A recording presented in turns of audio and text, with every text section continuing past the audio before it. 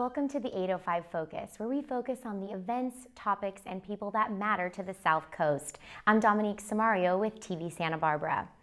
If you've been in the TVSB Multimedia Center lately, you've probably noticed our new community art gallery. It's a great way for us to feature local art groups, nonprofits, and really warm up the space for visitors coming into the Multimedia Center. So to talk about our newest exhibition called Portraits of Addiction and Hope, we have three very special guests with us, and I'd love to welcome Janet Rouse and Ron Cuff, the co-founders of SafeLaunch, and also Rolf Geiling, the president of the Santa Barbara Rescue Mission. Thank you all for being here today. Thank you. So I definitely want to talk about the art, the process of how it was made and why it was made. But first, I'd love to just kind of get to know more about you guys and your organization. So let's start with Janet. Tell me about yourself and SafeLaunch. Well, we started SafeLaunch about 3 years ago as observers of what was going on in our community and noticing that there are a lot of services that are provided for youth once they have gotten in trouble with drugs or alcohol, and that there was a need for some more education and prevention in particular. And so that's when, about the time I met both of these gentlemen here, and Ron and I kept talking about that and decided that we thought we could do something in our community to make a difference. And so you're Santa Barbara resident for years and just wanted to give back, basically. That's right. Right? Mm-hmm. That's great. And what about you, Ron? How did you get involved or with this kind of impetus for SafeLaunch? Well, Janet was introduced to me by a mutual friend about 3 years ago, and we found that we had similar ideas about the importance of stopping addiction before it starts. Primary prevention is what it's called. We just found that out this year. We've been doing it for 3 years, and we found out, oh, you're doing primary prevention. You've known why you were doing it, and that's what counts, right? Yeah. And my background is I'm a retired Navy commander. I was a pilot in the Navy, and the gentleman sitting next to me is the nicest guy you'll ever want to meet. I've heard that. But because of my prior military background, I'm not quite as nice as he is. But I am determined to stop addiction, at least minimize it as much as possible, and Rolf is a great advisor for us. That's great. And Rolf, tell me about yourself, and also I'd love to know more about what the Santa Barbara Rescue Mission does. Sure, I mean, I'd rather let Ron's introduction just stand and leave it at that and close my mouth for the rest of the show. It's really all you need to know about you, right? No, I direct the Santa Barbara Rescue Mission, and as most people would associate with the rescue mission, we do provide emergency shelter and food for people in need. But really what's unique about us is that over the past 2 decades, we really have landed on this whole area of addiction treatment as because so much of the population we're dealing with is dealing with addiction. There's such a high incidence, and we've realized if we really want to help people move in from the margins, we need to deal with one of the real prevalent causes, and so with addiction being such a prevalent factor, we've just realized that that's what we've landed on, and we provide residential drug and alcohol treatment, we provide outpatient drug and alcohol treatment, and really are one of the largest centers between LA and San Francisco doing this kind of work. Really, that's incredible. How long have you guys been around? Rescue Mission has been in Santa Barbara since 1965. Wow. Very, very cool. Yeah. Coming up on an important anniversary. Exactly. That's great. So then tell me what sparked, like I mentioned at the start of the show, your project is being featured right here in TV Santa Barbara's Multimedia Center in our community art gallery. Tell me what sparked, because the interesting thing is in neither of your descriptions of your organization, neither of them said, art group or artist or anything like that. So tell me what sparked this collaboration. Well, I was an art major in college, so there you go. You There's the connection. I did. I left that out. And I'm an appreciator of art. Ron loves art. And I don't know, what about you, Rolf? Do you like art? Love art. He brings in the music component, right? We read that art saves lives. So is that what sort of... what we're trying to do with this exhibit. Right. Go ahead, Janet. So what we decided back in the beginning was that Art is a great equalizer, and through art you learn about yourself, and you also can express your feelings in a way that goes beyond language and goes beyond economics, and people from lots of points of view can appreciate art in a different way. And so we really feel that using the arts and the creative arts all the way around in our organization give us something unique and a unique voice to carry this message about addiction risk. So we focus on these media contests to invite young people to learn about addiction and then present it in some artistic way depending on the contest. And then we invite the community to see what the youth have created. So everyone gets that brain science message about addiction risk and take it home. So it's really about sort of learning this lesson and taking some things with you after you're seeing that art. Right, because we feel that there's a lot that people just don't know about addiction. There's a huge stigma surrounding it, and there's a lot of denial. So it's really important that we are very honest about what's really going on and not demonize the people who have addiction. Well, it seems like this type of exhibit is really breaking down multiple barriers, maybe reaching out to people who wouldn't have sought that knowledge and education, and also taking some of the stigma away. I mean, we welcome people to come in and look at these portraits and paintings and, you know, different artistic pieces, and it's definitely a conversation starter, that's for sure. And we hope they do. Exactly. Tell me how this collaboration came about with the Santa Barbara Rescue Mission. Well, it was Janet and Ron approached me with this idea. I've been on the board of advisors for SafeLaunch, and just because so much of what we do, I mean, we would love to say that we are in a declining marketplace, but unfortunately treatment is a growth industry, and so many of the clients that we deal with, you can just hear their stories, and addiction takes root in childhood and adolescence especially. I mean, there's, you know, almost nobody who comes through our program who ends up being addicted who says, oh, my teenage years were great, you know. It always, and so that's what's so important about what SafeLaunch is doing, is engaging with young people at this very formative age where behaviors and also the brain is taking shape. So, and one of the things that makes the show so exciting is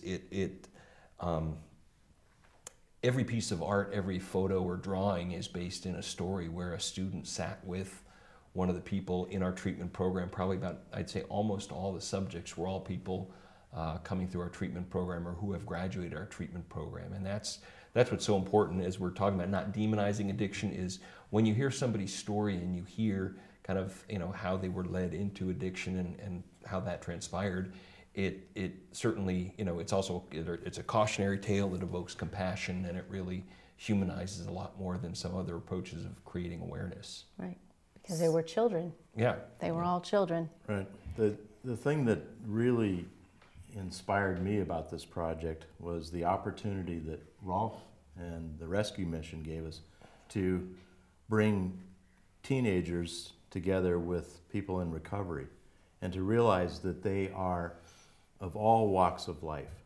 Some are rich, some are poor, all different races. Right. And almost every one of them started around age 12, 13, or 14. Almost every one of them, as Rolf pointed out. And so they're telling these stories to these teen artists. Okay. Right. And through the show, they're telling everyone who comes to see it. Wow. So like, we'll go through the process. So they met with these people working through recovery, and then what did the artists do from that point on? What were their next steps? Well, it was a two-step process really for them. So high school students went to the Rescue Mission and to Bethel House, which is the women's shelter part of Recovery Center, part of Rescue Mission. And they photographed the people in recovery that had volunteered to help, because they felt strongly that they wanted to help youth not go down that path. Wow. And so the people that were volunteering also wrote a little biography about their story. So the teens received those stories and were able to talk with them as they were photographing them. And then the photographs were given to other high school students and junior high school students, who then interpreted the photographs into art, into two-dimensional art.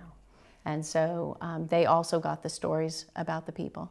So you really spread the reach even further than just kind of the one-on-one as well. Right, right. And I didn't bring it, I should have, but we also then created a book of the art and the stories. It's in one of your offices here, but I forgot to bring it in. We'll just encourage people to come by then, right? Come see the book. Absolutely. And the art is for sale, and so people... Where would those proceeds go? They would SafeLaunch. They would go to SafeLaunch, of course, To prevent further to help addiction us. and Yes, education, well, right? to provide funds for the education and for the the- contests. Yeah, that's a good point. The audience should know that SafeLaunch is funded by the community only, primarily individuals and business owners. So keep that in mind. We don't receive any government money whatsoever. So you're really just doing this for the community and to give back. Right. Rolf, would you like to say something about that as it relates to the rescue mission? Well, it's the same thing. I mean, I think that's kind of, I think, we're also a donor-supported organization, and I think that's really important because if we're going to make headway in addiction, this is really a community fight. This is not something that people can sit back and think that government or the school system is going to somehow address this. I mean, there's that agencies like that play a role, but so many of the approaches that things like the school, I mean, we educate, and that's great because there is a conceptual part of addiction, but what I think is so important is what SafeLaunch does is really moves the affect through some of these projects, and it just gets people, gets students, when you're engaging the creative process, you're having people handle information in a different way, and I mean, there are billions of dollars a year that are going into messages to reach the adolescent generation. So it's so important that there are positive messages out there as well. And in this case, the youth are making the messages. Yeah. So we think that's critically important. Might be able to connect with other youth. Peer-to-peer messaging. Yeah, is really absolutely. And speaking of messaging and kind of where the messages are coming from, that actually sort of struck me. I'm sure a lot of addiction and drug, kind of these heavy messages, they're coming from people like parents. They're coming from maybe people in the school system. But this seemed like a really unique way to do it. And it's really maybe a welcoming way where you're letting these people come in and view something and or be a part of that process. In less of a sort of, I'm telling you what's right or wrong, but let me just share my story with you. Come see. Come see what this looks like. Right. Yeah, it's an invitation. Right. Learn the science of addiction. The science of addiction is growing rapidly in the last few years. We've learned a lot about how the brain develops and how important brain science is to addiction. The fact that the prefrontal cortex is not fully developed until age 25, and therefore, if you're going to experiment with addictive substances, you're very well advised to wait. And that's our message. Wait, wait, wait. Delay, delay, delay. Because there's more of a risk when you're Because younger. as Rolf said, he rarely comes across anyone who has the disease of addiction who got it when he was 30, or even 25, or even 21. Almost every single one of them, 90% of addiction is contracted around age 13, 14 right now. The average age of first exposure is 12. People ask us, they say, are you in the schools? We get that question from almost everyone we talk to. No, drugs are in the schools. And the schools have their hands full. They're trying to teach kids, they're dealing with changing curriculum all the time, and frankly, they're just overwhelmed. So right now, according to my calculations, about 1 out of every 5 high school graduates is coming out of school with alcoholism or a serious drug problem. Wow. And for me, that's unacceptable because I'm a hardcore military guy, right? I'm not the world's nicest guy. And he smiles, so that's good. Absolutely. And so then the Santa Barbara Rescue Mission, I mean, you're really seeing firsthand the effects of these things. And we're typically seeing, I mean, we see clients that, some of them have literally battled this for decades. I mean, what's interesting is that probably, I would say, 15, 20 years ago, the average age of the person that used our services was probably early 40s, you know, people that had, you know, that's typically, but now, I mean, you know, we see clients in their early 20s, and some of these people have, you know, if they started using, you know, in their early teens, you're talking about a 10-year addiction, which is not just a, you know, and Ron has talked about the fact that, you know, there's incredible brain science in terms of what that does, but also just behaviorally, if your response to dealing with the inadequacy and the awkwardness of that every teenager goes through is to alter the chemical balance of your body and to feel differently about yourself, that just, you know, if you're doing that in your formative years of adolescence, that becomes a very dangerous process, and one that is very hard to break if you know, in your formative years that's what you're doing. So that's, you know, what we deal with is a lot of times, you know, I can see people go through the recovery process and they may be in their 40s or 50s, but part of what the recovery process does is almost has them rediscover adolescence and Really? go back to, okay, where were you when you started this? Because that's some people that deal with recovery talk about the fact that when you enter into addiction, in some senses you stay at the, you know, emotional age you were at when you started using them. And so that means you can be dealing with, you know, 40, 50-year-old people who are still 14 because they've just never really progressed through the maturing process that most of us do, hopefully. And that addresses the brain science again, in terms of neural pathways. When a child, 12, 13, 14, starts using an addictive substance, those neural pathways are changed forever. And recovery is difficult. Yeah.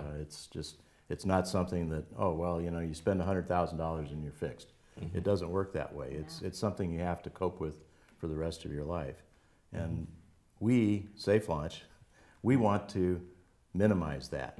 That just, it's so hard on families. It's so hard on people to have to deal with that their entire life. I mean, it ruins friendships. It ruins marriages. It's a dominant factor in crime and child abuse. Every societal ill that we have is rooted in addiction. So preventing it is much better than treating it. I think even Rolf would agree with that. Certainly. We really have to try to prevent it. And our primary message at SafeLaunch is that kids are up to 600% more susceptible to addiction than adults. And that's why there's really this focus on educating the youth, because like Rolf has said, it would be easier to not have to address this later if you just never got started, obviously. It really takes you down a whole other path for your life. Tell me some, if you remember, if not, people can come visit the exhibition, but what are some of the stories? What are some of the stories that were told in the exhibit that were told to these youth? Well, they're very poignant, and I hope as many people as possible come to see the show, because we have quotes from all of the people in recovery. And I wish I could remember them verbatim, but they're unbelievable, the things that these people in recovery are telling these kids about their struggle that they're going through. And they will continue to go through. I think I read one, and this is not in quotes, but it was something along the lines of that it started in their youth and it took their youth away, which is something that you both have touched on. Yeah. And one of them that strikes me and right at my core is that this one young gal said that she lost her children from her addiction. And so for me, that's really the core of what drives me, and just that overwhelming sense of care and protection that I feel for children. And then to be a mom and to imagine what that could possibly be like and to feel like, to know that I lost my children. I mean, people aren't choosing to be addicts. And that's the message, you know. People really need to come around and understand the science and understand how it changes your brain. And, you know, these people aren't bad people. They have a disease and they're doing the best they can, and sometimes it takes them a long time to realize that they have the power and the strength and the support to be able to work and fight against it. I don't know. What people have to understand is that bad behavior is nothing more than the symptom of this disease. Right. And we've been treating it the wrong way. We've been attacking it the wrong way through law enforcement and incarceration for way too long. We need to prevent it. That's what we need to do. Does the Santa Barbara Rescue Mission support preventative measures?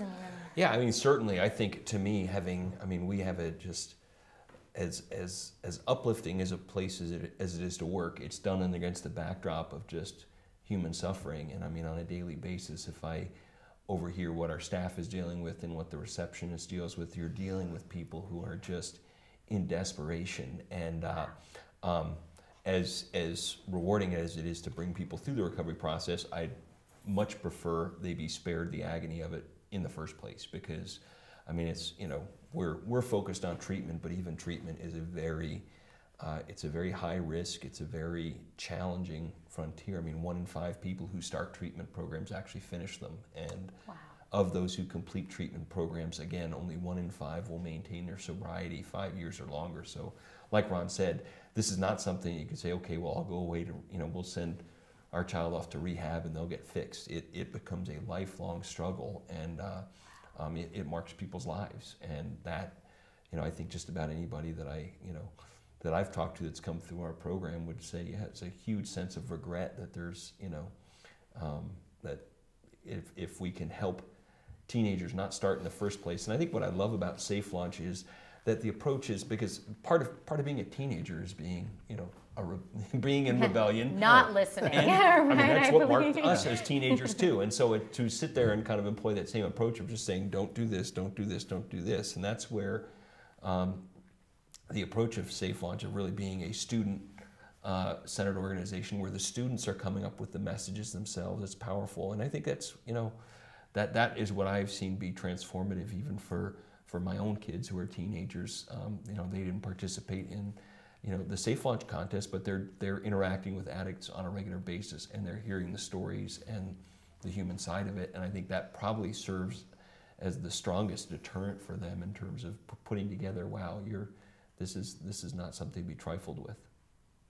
And I would like to say that the approach that many people have been taking, and maybe are continuing to use, that of harm reduction, it's not working.